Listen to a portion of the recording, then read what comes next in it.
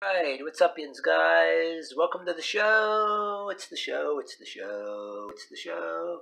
It's the asshole cooking show. It's the asshole cooking show. And this is the show where you just dive right into cooking, jump into it, and just do whatever. And if you improve, then you improve. You know what I mean? A hit and miss type of thing. You can only get better. What's the worst that can happen? But anyway, yeah, we're going to do some bacon wrapped potatoes. I did this before. I put some pictures and sent them to friends on social media. And I didn't record it. And it was successful. I could have made a show the last time, but I didn't do it. So we're going to do it this time. And I've seen some things on channel where people can really do some really cooking, everything from barbecue pit boys channel and other kind of barbecue channels where people have done bacon wrapped hot dogs, bacon wrapped potatoes, bacon wrapped this, bacon wrapped that. And I did these. This was successful, so we're going to do it. So let's get started. Right, hopefully I got enough of bacon. I'm going to go ahead and we're going to have cheese, which is going to be melted into it later. And we're going to open up the bacon. But first we're going to select 4 good, decent-sized tators. Really, I think I might be a little bit choosier about my taters. These look alright. Okay. These two here. I think I had larger ones the last time. This bag has all smaller ones. Alright, so I got those out. And we're going to open the bacon. Hey, for one thing, I might be a little bit more choosy about my potatoes. But anyway, I forgot. I'm going to start this up at about 400 degrees. And then press this and it'll beep when it starts getting hot. But first of all, I'm going to take these out of here for some second. What I'd like to do, if you're on using a grill or even doing this, you can wrap each potato in foil, but I'm not going to do that. Oh, I'm going to take some of this anyway because I don't want to see anything sticking to the pan. Because sometimes you can wrap it in foil, each potato, but I'm not going to do that. Well, when the last time I did this, I didn't do that. But if you're putting these on a grill, you can wrap the bacon and then, wrap each potato in foil. But all right, so I cut my bacon open with the scissors. I have it opened. I'm gonna get ready here to do. I'm gonna get ready to adjust this camera so you can see what I'm doing. Right, so I got the camera going here. Got this bacon, and I got the. I'm going to try to do it so that you can see what I'm doing, and I'm going to need 2 hands for this. I don't want the camera to be sliding around while I'm trying to do this too and have it fall. And I get these out of here. I'm going to take this bacon and put it up, and I got this handful of bacon. And I'm going to just start peeling bacon off. And what I'm going to do here is just put it around the tator like that. Put it down, and then I'm going to take another. Here's what we're going to do. We're going to do this. We're just going to. These are smaller potatoes, so we're going to just improvise. I'm going to wrap that there like that. Put the potato down here. Geez, I wish this bacon would be a little bit better and not so damn fatty, but it doesn't matter because it's going to cook into the fat, the potato, and whatever. So, all right, so we got that wrapped on there like that. Nice. I like the bacon being fatty. It doesn't matter, but geez, these ones I bought, it's the same brand, Sugardale, last time, and man, this is fatty as hell. It's damn near nothing but fat. But that's okay because it's going to make the potatoes nice and soft and then cook. See, the last time I made these, I wish the hell I recorded it. I would have recorded it because I had a bag of bigger potatoes. I really should have paid more attention to this bag of potatoes I got. I just picked up a bag of potatoes. I had bigger ones. The potatoes were bigger. It's just all what's in the store right now. You might have had it where they're picking. You can get bigger, smaller potatoes and buy them intentionally. But then again, you know, just like anything else, like vegetables, you got to wonder if the supply is getting low. They're picked during this time, and then they pick the last of the potatoes, and that's what it is. They're running out. The farmers just sell whatever. Then, well, you get the small potatoes, or if you see vegetables, you got the small tomatoes and the big tomatoes. You know, I mean, and for whatever you want to cook, but it doesn't matter. You got to get it to kind of, well, stay still here, but wrap it on up. And when these things are kind of against each other, you kind of like to. So I'm going to have to open up the other bacon. Damn it! Come on. So even if the bacon kind of falls off per se, it doesn't really matter that much, because we're gonna slice it open later in the next steps, and then, you know, throw the cheese in it and heat it up a little bit more, and then do it again. But all right, this last one, all because of this. Should I open up? I got a whole second packet of bacon, but you know what? This will be good enough like this. Should I just open a whole damn package of bacon just for... Or what I could do, you know what, the hell with it. I have the second package of bacon open. I'm going to go ahead and just... I'm going to do a couple of more.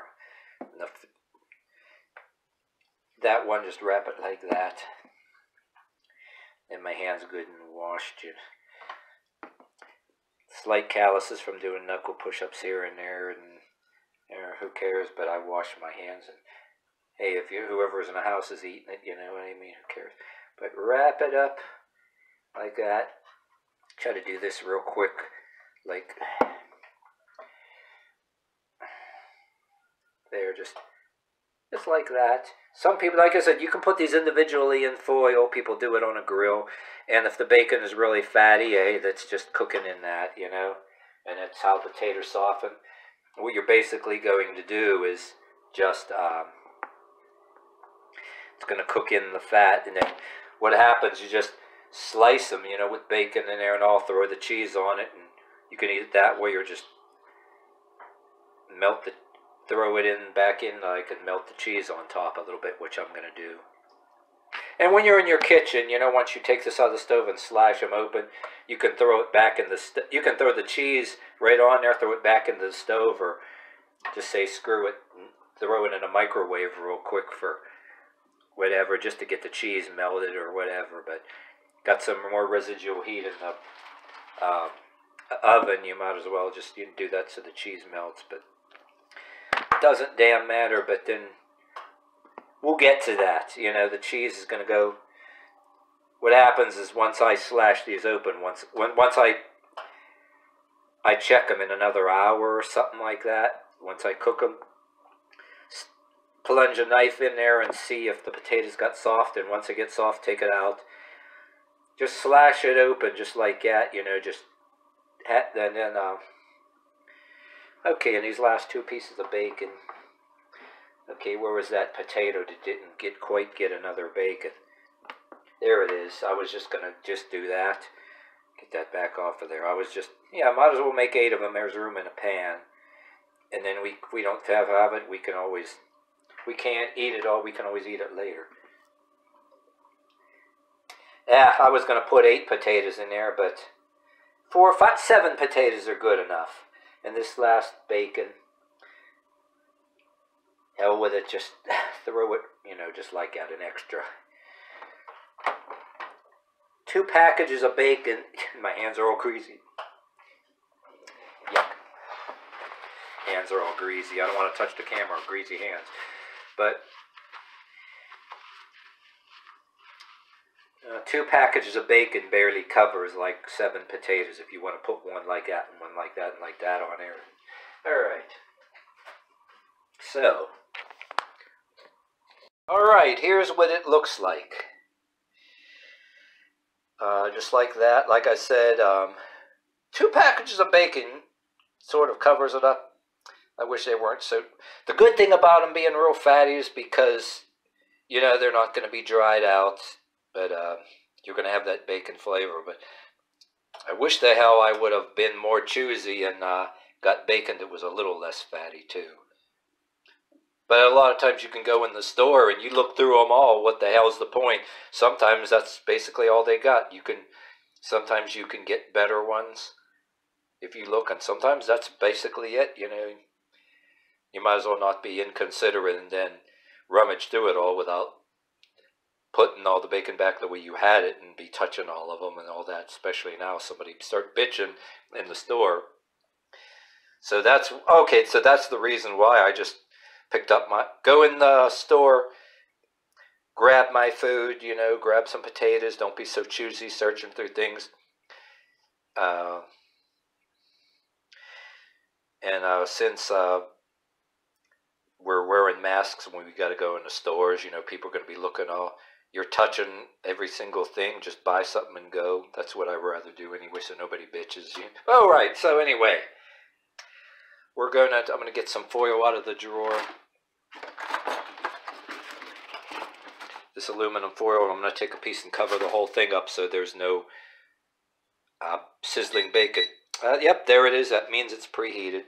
The noise, the beeping. So I'm going to cover this up so there's no sizzling bacon like the grease splattering in the stove, and I got to use Easy Off and all that. But this is a self-cleaning oven, but you know, it smells funny, and even with a self-cleaning oven, that doesn't mean you don't have to clean it once in a while. So anyway, I'm going to cover it with foil and put it in. And you know what, guys? Something just occurred to me. Before I put it in, I'm going to take this on out. What the hell? I'm going to leave 4 like this, and I'm going to wrap 3 of these individually real quick. You know, so I'm going to do that real quick, and you're going to see it. All right. So, to settle this, I'm going to do 4 like this, and then 3 like this. Like I said, the last time I did this, I didn't record it, and I did it like this, and it was fine. It was a success. So if I want to put the cheese on and stuff, I'm just going to have to undo all of that, which most likely it's going to be a pain in the damn ass, but I want to see how it cooks inside of this, because this is what you'd be doing inside an outdoor grill anyway. But if you got some other kind of fancy gas grill or something where you don't got to wrap stuff and you got to something that you paid good money for, that you can just, there's a tray that you can just remove and wash and all that happy horse shit, you know. So, okay. So I'm going to just cover this up like that and put it in.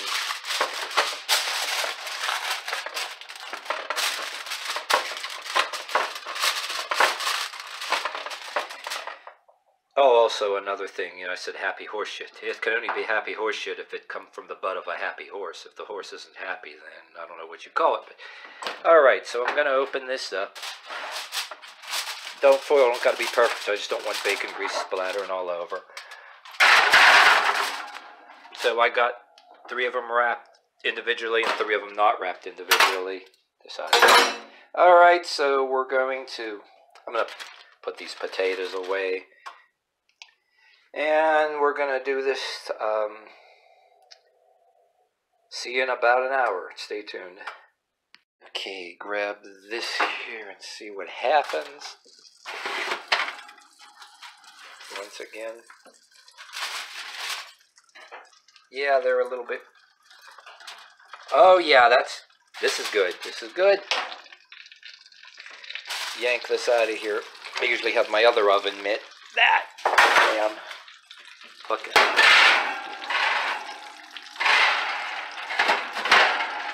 Close that up. Turn this off. Alright. Here we go. Throw that oven mitt over there. Yep. It plunges right in. So we're going to go ahead and get a dish here. These ones I'm going to open in a second. I know what I'm going to do. I'm anxious to get this started, so I want to show you to plop. And what we're going to do is just cut it Hold on, I'm gonna get my cheese. Just a second. Open an envelope of cheese. So take another one. See how easy this cut? And the way I'm saying this bacon doesn't like matter. I like it to be crisp and all that, but it's real fatty. The potato's all that matters now. I like this to be a little bit neater on the plate, saying more presentable. The dinner guests really turn this potato around. Say I wanted to make it more presentable to dinner guests or whatever, you know, fix it, decorate it, but take this, throw some on here.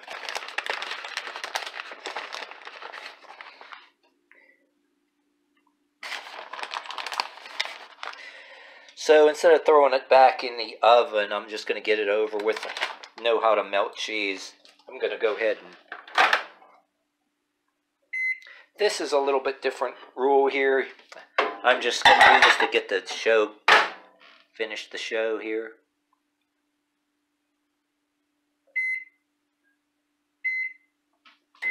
Man, I got to wipe off this front of this microwave. Jesus.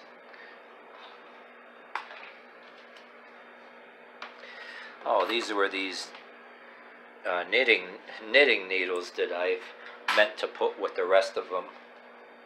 When we were moving, I found them in the box of... Somehow they wound up in the box of kitchen utilities there. Just 30 seconds here. I wanted to melt some cheese real quick to show you what it looks like. But yeah. It started melting a little bit.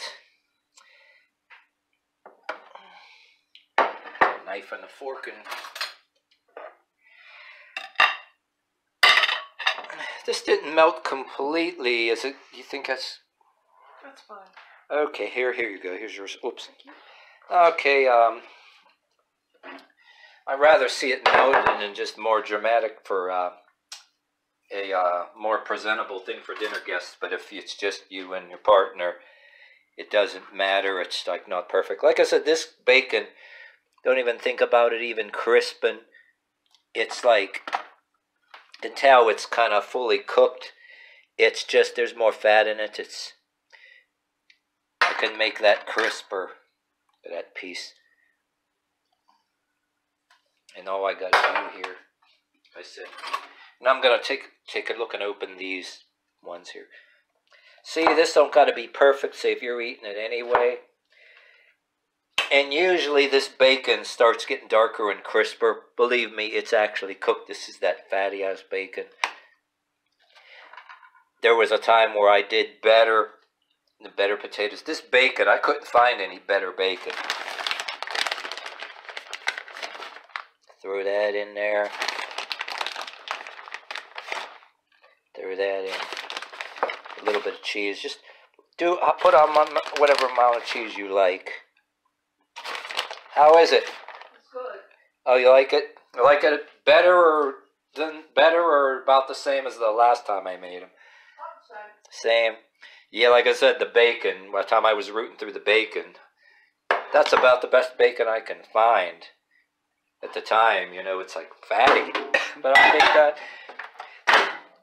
just throw that like about maybe 30 seconds. I can actually do more than that.